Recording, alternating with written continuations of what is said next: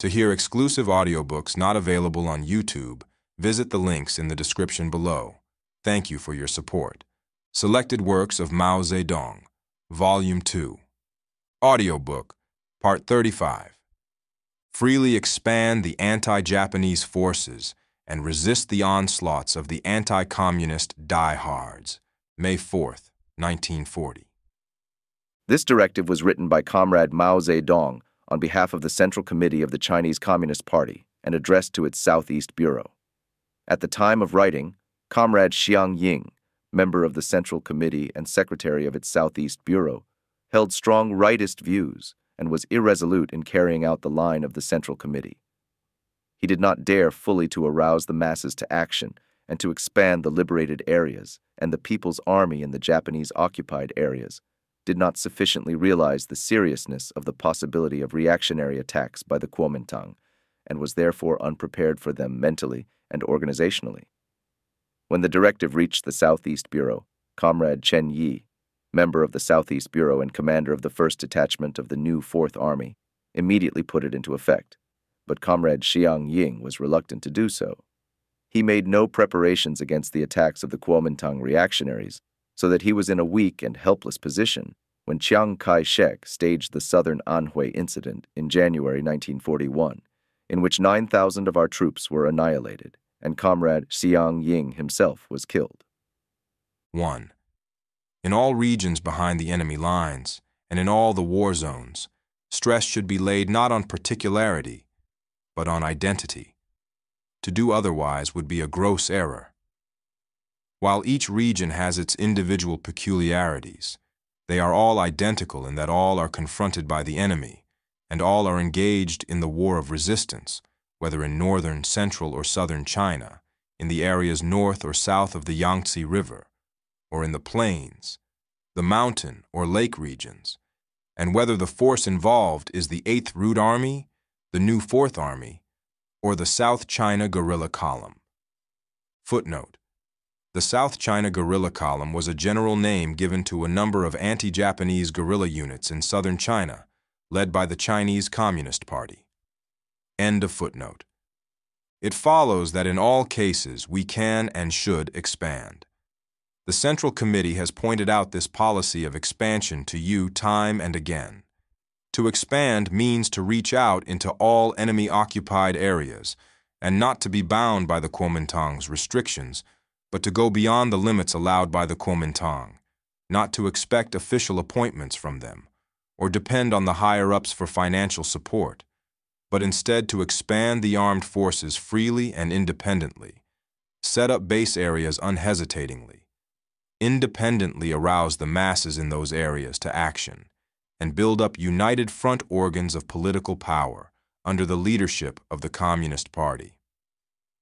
In Jiangsu Province, for example, despite the verbal attacks and the restrictions and oppression by anti-communist elements such as Kuchutung, Lengxin, and Hantechin, we should gain control of as many districts as possible, from Nanking in the west to the seacoast in the east, and from Hangzhou in the south to Suzhou in the north, and do so as fast as possible, and yet steadily and systematically. And we should independently expand the armed forces, establish organs of political power, set up fiscal offices to levy taxes for resistance to Japan, and economic agencies to promote agriculture, industry, and commerce, and open up schools of various kinds to train large numbers of cadres. Footnote: Kuchutung, Lengxin, and Han Te-chin were reactionary Kuomintang generals stationed in Jiangsu, Zhejiang, southern Anhui, Jiangxi, and other places. End of footnote. The Central Committee previously instructed you to enlarge the anti-Japanese armed forces to 100,000 men, with as many rifles, and to set up organs of political power promptly in the regions behind the enemy lines in Jiangsu and Zhejiang provinces before the end of this year. What concrete measures have you taken? Opportunities have been missed before, and if this year they are missed again, things will become still more difficult. 2. At a time when the anti-communist diehards in the Kuomintang are obstinately persisting in their policy of containing, restricting, and combating the Communist Party in preparation for capitulation to Japan, we must stress struggle and not unity. To do otherwise would be a gross error. Therefore, whether in the theoretical, the political, or the military sphere, we should, as a matter of principle, firmly resist all the verbal attacks, propaganda, orders, and laws of the anti-communist diehards designed to contain, restrict, and oppose the Communist Party, and our attitude towards them should be one of firm struggle. This struggle must be based on the principle of fighting on just grounds, to our advantage, and with restraint, that is, on the principles of self-defense, victory, and truce, which means that every concrete struggle is defensive, limited, and temporary in nature. We must take tit-for-tat action and conduct a determined struggle against all the reactionary verbal attacks, propaganda, orders, and laws of the anti-communist diehards. For instance, when they demanded that our 4th and 5th detachments to be moved to the south, we countered by insisting that it was absolutely impossible to do so. Footnote: the 4th and 5th detachments of the new 4th Army were then building up an anti-Japanese base area in the Huai River Valley on the Jiangsu-Anhui provincial border. End of footnote. When they demanded that the units under Ye Fei and Chang Yun-yi be moved to the south, we countered by asking permission for a part of these units to move to the north. Footnote: the units of the new 4th Army under Ye Fei and Chang Yun-yi were then carrying on anti-Japanese guerrilla warfare and building up an anti-Japanese base area north of the Yangtze River in central Jiangsu and eastern Anhui. End of footnote. When they charged us with having undermined their conscription plans, we asked them to enlarge the recruiting area for the new 4th Army. When they said we were carrying on wrong propaganda, we asked them to stop all their anti-communist propaganda and to rescind all decrees and orders which cause friction. And whenever they launch military attacks against us, we should smash them by counterattacks. We are on just grounds in carrying out this tit-for-tat policy, and it is not only the Central Committee of our party that should take action whenever we are on just grounds, but every unit of our army should do so. What Chang Yun-yi did to Li Pin-xian and what Li Xiannian did to Li Tsung-jen are both good examples of strong protests from the lower levels to the higher-ups.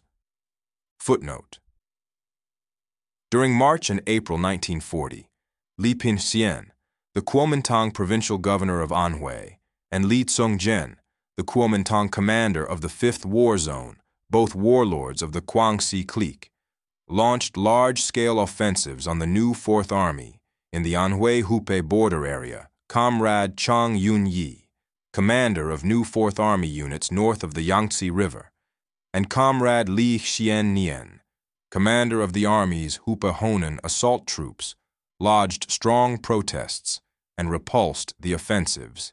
End of footnote. This kind of strong attitude towards the diehards and the policy of struggling against them on just grounds, to our advantage and with restraint, are the only way to make the diehards somewhat afraid of repressing us, to reduce the scope of their activities in containing, restricting, and combating the Communist Party, to force them to recognize our legal status, and to make them think twice before causing a split. Therefore, struggle is by far the most important means of averting the danger of capitulation, of achieving a turn for the better in the situation, and of strengthening Kuomintang communist cooperation. Within our own party and army, persistence in the struggle against the diehards is the only way to heighten our fighting spirit, give full play to our courage, unite our cadres, increase our strength, and consolidate our army and party. In our relations with the intermediate sections, persistence in the struggle against the diehards is the only way to win over the waverers and give support to our sympathizers. There is no other way. Similarly, struggle is the only policy which can ensure that the whole party and the whole army are mentally on the alert against a possible nationwide emergency and are prepared for it in their work. Otherwise, the mistake of 1927 will be repeated. Footnote: the mistake of 1927 refers to Chen Tu-siu's right opportunism. End of footnote. 3. In appraising the present situation, we should clearly understand that while the danger of capitulation has greatly increased, it is still possible to avert it. The present military clashes are still local and not national. They are acts of strategic reconnaissance by our opponents, and not yet communist suppression on a large scale. They are steps preparatory to capitulation, and not yet steps immediately preceding capitulation. Our task is persistently and vigorously to carry out the threefold policy laid down by the Central Committee, which is the only correct policy, namely, to develop the progressive forces, win over the middle forces, and isolate the die-hard forces for the purpose of averting the danger of capitulation and bringing about a turn for the better in the situation. It would be perilous not to point out and correct any left or right deviations in appraising the situation and in defining our tasks. 4. The battles of self-defense, fought by the 4th and the 5th detachments against the attacks of Han Te-chin and Li Tsung-jen in eastern Anhui, and those fought by Li Xiannian's column against the diehards' attacks in central and eastern Hubei, the determined struggle carried on by Peng Shuifeng's detachment north of the Huai River, the expansion of Ye Fei's forces north of the Yangtze River, and the southward movement of over 20,000 men of the 8th Route Army to areas north of the Huai River and to eastern Anhui and northern Jiangsu.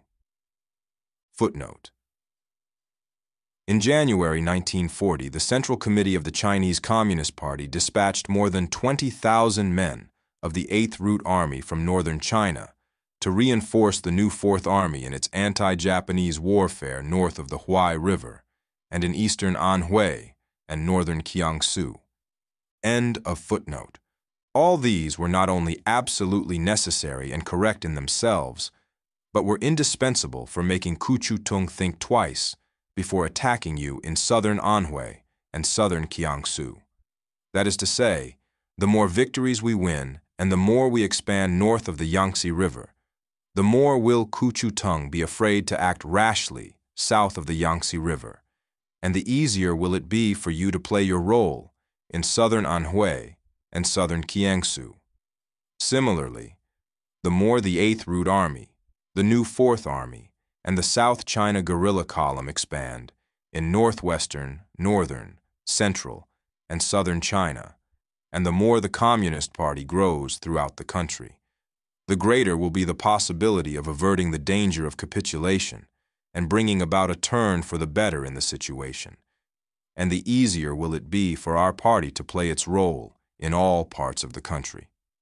It is wrong to make the opposite appraisal or adopt the opposite tactics in the belief that the more our forces expand, the more the diehards will tend towards capitulation, that the more concessions we make, the more they will resist Japan, or that the whole country is on the verge of a split and Kuomintang communist cooperation is no longer possible. 5. The anti-Japanese National United Front is our policy for the whole country in the war of resistance. The establishment of democratic anti-Japanese base areas in the enemy rear is part of this policy. You should firmly carry out the Central Committee's decisions on the question of political power. 6. Our policy in the Kuomintang areas is different from that in the war zones and the areas behind the enemy lines. In the Kuomintang areas, our policy is to have well-selected cadres working underground for a long period, to accumulate strength and bide our time, and to avoid rashness and exposure. In conformity with the principle of waging struggles on just grounds, to our advantage and with restraint, our tactics in combating the diehards are to wage steady and sure struggles and to build up our strength by utilizing all Kuomintang laws and decrees that can serve our purpose, as well as everything permitted by social custom. If a member of our party is forced to join the Kuomintang, let him do so. Our members should penetrate the Pao Chia and the educational, economic, and military organizations everywhere. Footnote: Pao Chia was the administrative system by which the Kuomintang reactionary clique enforced its fascist rule at the primary level. End of footnote. They should develop extensive united front work, i.e., make friends, in the Central Army and among the troops of miscellaneous brands. Footnote: Chiang Kai-shek's clique called its own armed forces the Central Army and those belonging to other cliques troops of miscellaneous brands. It discriminated against the latter and did not treat them on an equal footing with the Central Army. End of footnote. In all the Kuomintang areas, the party's basic policy is likewise to develop the progressive forces, the party organizations, and the mass movements, to win over the middle forces, 7 categories in all, namely the national bourgeoisie, the enlightened gentry, the troops of miscellaneous brands, the intermediate sections in the Kuomintang, the intermediate sections in the Central Army, the upper stratum of the petty bourgeoisie, and the small political parties and groups, and to isolate the die-hard forces in order to avert the danger of capitulation and bring about a favorable turn in the situation. At the same time, we should be fully prepared to deal with any emergency on a local or national scale. Our party organizations in the Kuomintang areas must be kept strictly secret. In the Southeast Bureau and in all the provincial, special, county, and district committees, the whole personnel, from party secretaries to cooks, must be strictly scrutinized one by one, and no one open to the slightest suspicion should be allowed to remain in any of these leading bodies.